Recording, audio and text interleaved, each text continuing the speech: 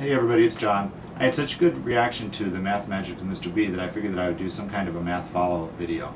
I'm not a math teacher. I teach, but I'm not a math teacher, and I'm not a mathematician. I just have always been intrigued by math. I think it's really cool the way things work out. So this is a card trick that I learned when I was a kid, and it's not really a trick because it's mathematical, and it works out every time. I don't know why it works out, just like with the last video, I don't know why it works, but it does. But if anybody out there wants to let me know why it works the way it does, I'd be more than happy to know. But anyways, you start out with a regular card, deck of cards, 52. Make sure they're all there, otherwise it won't work. And you just start by turning over the top card, and in this case it's a 6. And then you count up to 13 from whatever that card is. So in this case 6, 7, 8, 9, 10, 11, 12, 13. Turn it over, turn the pile over, and continue through the rest of the deck that way. So this would be 12, Jack is 11, Queen is 12, King is 13, and Ace is 1. So we have 12, 13. 12, 13, 5, 6, 7, 8, 9, 10, 11, 12, 13, 10, 11, 12, 13, 11, 12, 13, 2, 3, 4, 5, 6, 7, 8, 9, 10, 11, 12, 13, 7, 8, 9, 10, 11, 12, 13, 13, 10, 11, 12, 13. In this case it worked out exactly perfect. I got rid of all of the cards, but that won't always happen. Sometimes you'll end up with 1 or 2 cards left over that you can't complete a count of 13 to. In that case, you just set them aside and you're going to use them again later. But this time it worked out perfectly.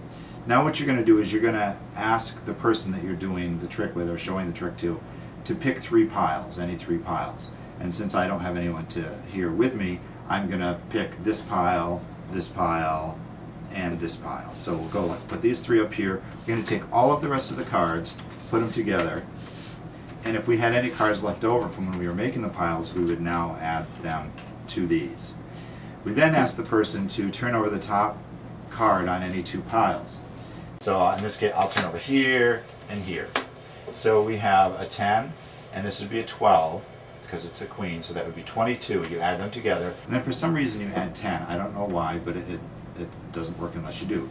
So we have 22 plus 10 is 32, so I'm going to count down 32 cards in the cards that I have left over. 1, 2, 3, 4, 5, 6, 7, 8, 9, 10, 11, 12, 13, 14, 15, 16, 17, 18, 19, 20, 21, 22, 23, 24, 25, 26, 27, 28, 29, 30, 31, 32.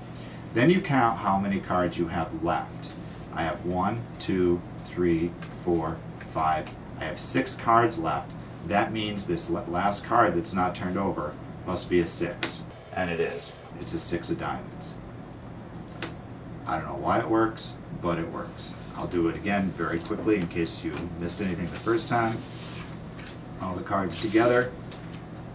Just do a quick shuffle so nobody thinks that I have them like stacked or anything.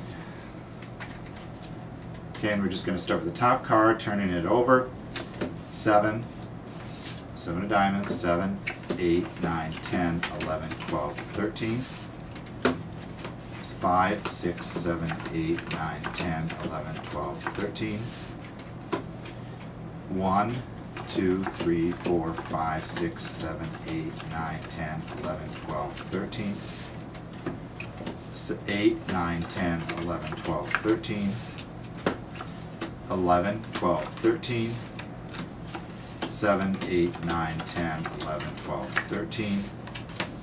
6, 7, 8, 9, 10, 11, 12. Okay, so this is a case where I didn't have 13, so I'm just going to set these aside for a minute and pick the 3 piles.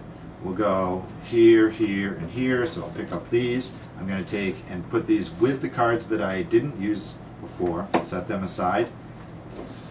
Turn over the top card on any 2 piles. We'll go here and here. 8 plus 7 is 15. Plus 10 is 25.